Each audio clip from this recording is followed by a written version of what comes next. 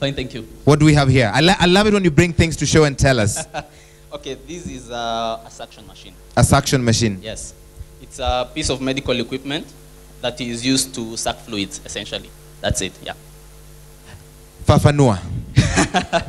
Okay, in a typical maternal situation, when a mother is giving birth, there are fluids spilling all over. Then there is also what we call respiratory distress that occurs in newborns. That means the baby is unable to breathe.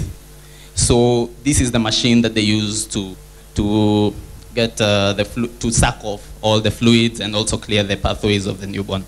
Why has this been at Nairobi Innovation Week? What is so unique about it?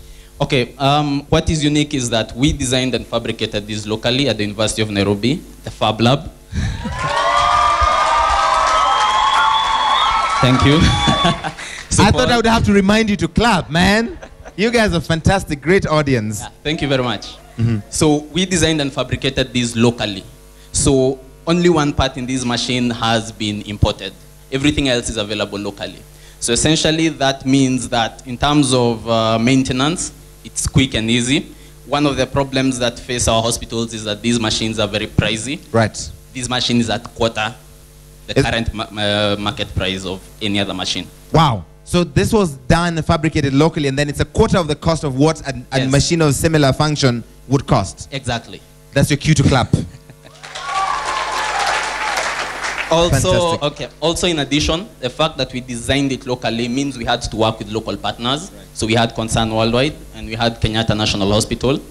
Our interaction with Kenyatta National Hospital enabled us to make this machine for our environment. That means it's more durable than any machine you'd bring into the country. Fantastic. You're saying all the right things, man. Is this a prototype?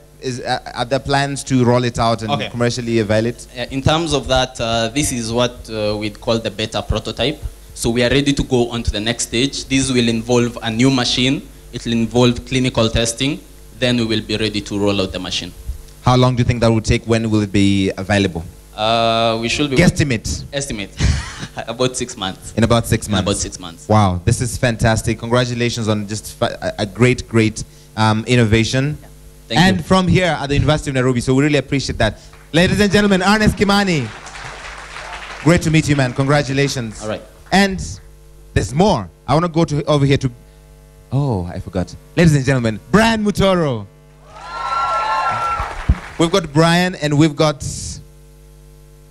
Michael. We've got Michael. Yes.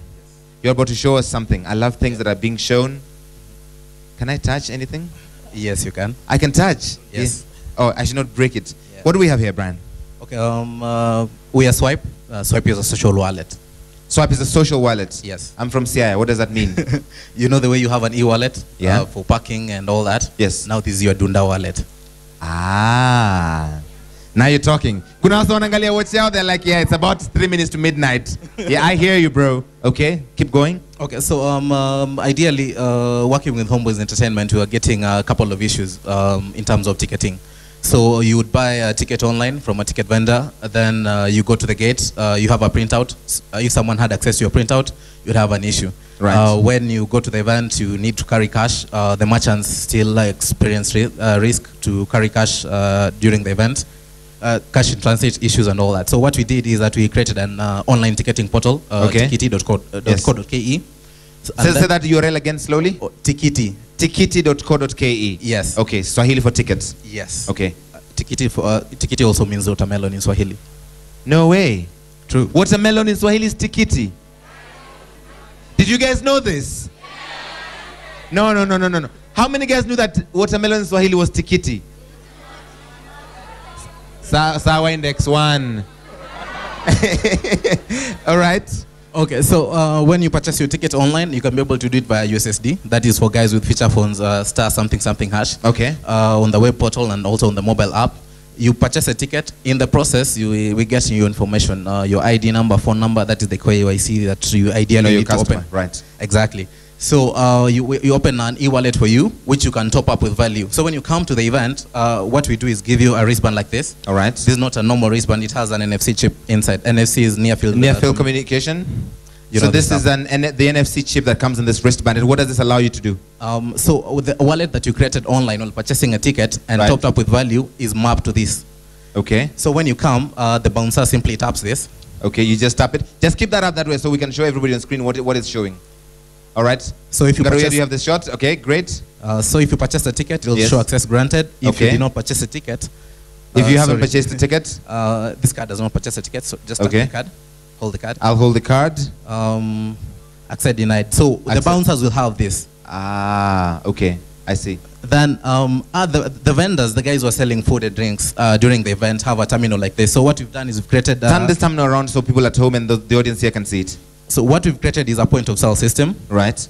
Where the merchants, these are the guys who are selling stuff during events, input all their stock into the point of sale system. Okay. You, as the person who topped up your wallet, you simply come, tap your wristband. Tap the wristband on the terminal. Select the item that you want to purchase. All right. Then great. Demos on live TV. Remember, guys? It is working. Fantastic. It works. Yeah. A demo has worked on live TV. It's a miracle. It's a Christmas miracle. So you tap your wristband, tells you to complete the transaction, and that's it. That's it. Exactly. So you don't need to carry cash during event. You get all your receipts as an SMS on so you your can phone. keep track of the spending, how much you spent at this gig, etc. Exactly. And then for merchants, for guys who actually, if your phone is NFC enabled, you don't need the wristband. You tap your phone. You tap your phone, it's got all those details, your e-wallet, all of that. Exactly. And we also got a mobile app. So on the mobile app, you can still be able to pay using NFC. You can be able to use a QR code. This is the QR code. So the merchant has this. So a typical merchant would have something like this with a QR code printed on it. Yeah. So and then if you come with your phone and you've got the app, you enter the amount you're paying. Okay. You scan the QR code. Scan the QR code. You're too dark. I'm too dark. Taking away the light. Wow. This just in. I am too dark. There we go. Ah, fantastic. The QR code is scanned and payment successful. I get an SMS receipt in real time. I've just made a payment of 1 shilling. Oh, this merchant. Amazing. Exactly. So we did this. Thank you.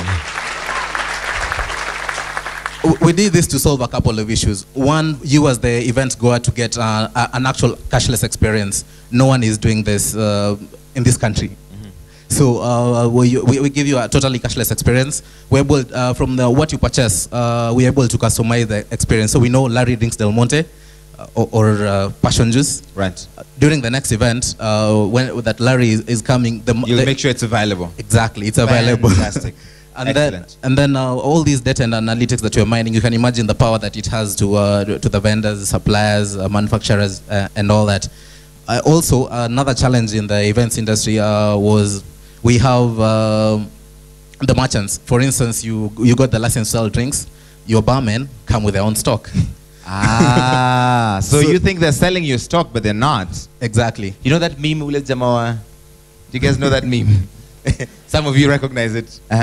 So we're able to use the wallet for many use cases. For instance, in high schools, as a parent, you create a wallet. You give a card to a couple of your kids, or during an event, you create sub-wallets within the wallet. The kids are able to transact from the wallet, from wherever they are. You can be able to top up. Great. And all that. And it is multi-channel top-up, so you can top up using mobile money, and also from Visa, Master, and all that. Another use case, I saw this in use at the, I think it was the Connected East Africa. What is that, last year or the year before? So you remember us? I do remember you guys. I remember everyone. Michael is trying to say something. Just give him the mic. He wants to shout out, Nini Nini. Oh, hi guys, I'm Michael. Shout out to my guys back at home. Homeboys RFC, all the best tomorrow. Kenya Sevens, all the best also. And also, yeah, the experience. Oh, Mean Machine. It's true. Right, it's true. Mean Machine versus Homeboys. Who's gonna win that one? So I guess the crowd says Homeboys. Okay. Anyway. Okay. Also, the experience has been used in Dubai Sevens to manage the whole crowd, and also Tomorrowland has been using the same experience. So you can imagine the crowd and the convenience, how you manipulate everything. All right, guys. Thank you so much. Swype. SWYPE. Exactly. You can be able to, you can visit swype.co.ke, create an e-wallet. Once you use the wallet, you can be able to gain points that you're able to redeem for any Homeboys related event. So you've got loyalty points. Loyalty points that you can redeem in any of our partner outlets. You can come to the gigs using the points. All right. Yeah. Guys, let's leave it there. A big shout out for Michael and Brian.